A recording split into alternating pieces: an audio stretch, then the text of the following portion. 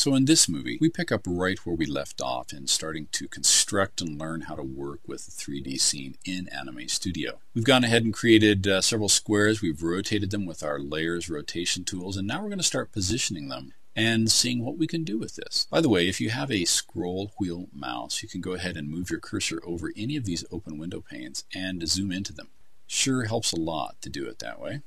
I'll do that now, and if you're a Mac with a one-button mouse, I would encourage you to get the Mac Mighty Mouse so you can get this functionality because it spans different kinds of programs in some very great ways. So here we are, layer 3, we've got this purple square selected. I've got my layer translation tool selected, keyboard shortcut 1. I'm going to go ahead and drag this thing up and hold the Shift key at the same time to the top of that white square that we first drew. Now from the top view, I know I want it to move away further back into space, so I'm going to go ahead and click on that and shift click and drag it to, I can see that little line there that is the white square, and drag it so that the edge is just about touching there, not quite. I'll come down to square 2 and do the same thing. I'm going to drag that. As long as I'm in the top view, I'll keep that active. And now from the right view, I'll click and shift and drag down so that that lines up towards the bottom of the white square. And now we've got something interesting going on. Let's take a look here at exactly what we're seeing. We know that the white square is closer to the camera, closer to the viewer than the purple or the yellow square. But it looks like we can see through the white square. What's going on here?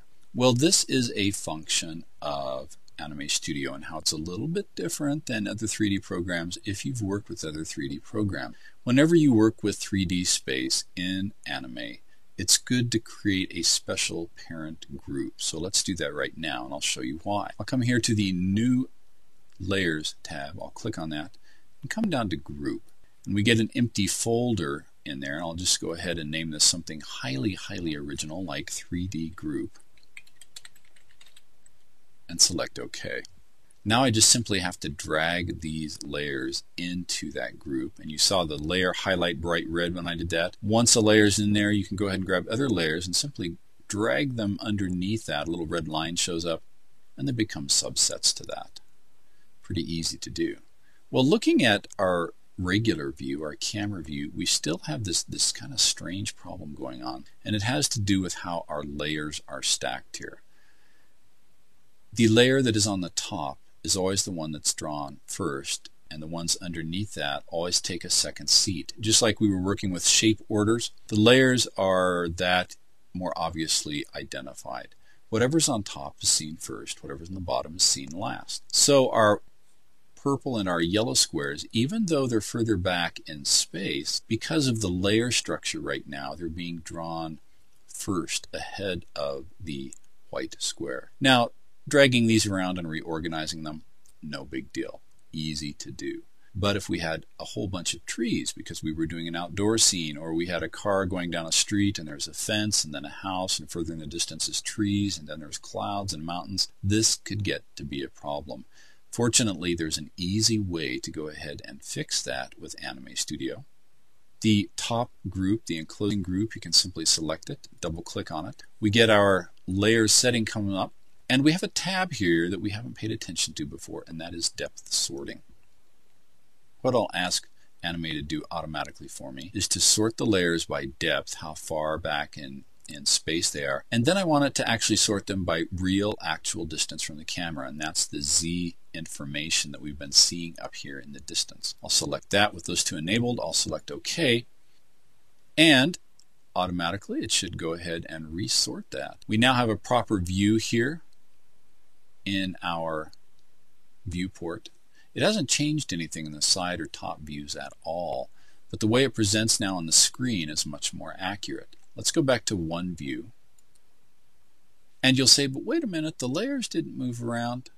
Well, that's okay. We'll leave the layers just where we are, and that's the benefit of having Anime sorted out, is it doesn't change your layer structure, but it does change how things are presented. So if you've built your scene with a certain layer structure in mind that makes sense to you, Anime doesn't shuffle that around. It simply shuffles how these objects sort on the screen. Well, let's take a look at our 3D space. This is when we come down, and we are not going to mess with camera controls. We're going to come down to the actual workspace controls right now, and we've got a great one to see 3D scenes called Orbit, keyboard shortcut 9. When you select that and then click in your scene, you're taken to a third-person camera that allows you to see how your scene is set up. So we get to see our camera. If you need to zoom in a little bit to see detail a little bit more, you can. And that makes it really easy to see that what you were doing actually was making good sense. If we grab one of our layer tools right here, and for example grab the yellow square, we can go ahead and move this in 3D space still. So we can tune up a scene using the Orbit camera and kind of get around our whole scene just that much more easily. So that is working with 3D space in Anime Studio. Very easy. Once you get into it, it's insanely fun to do.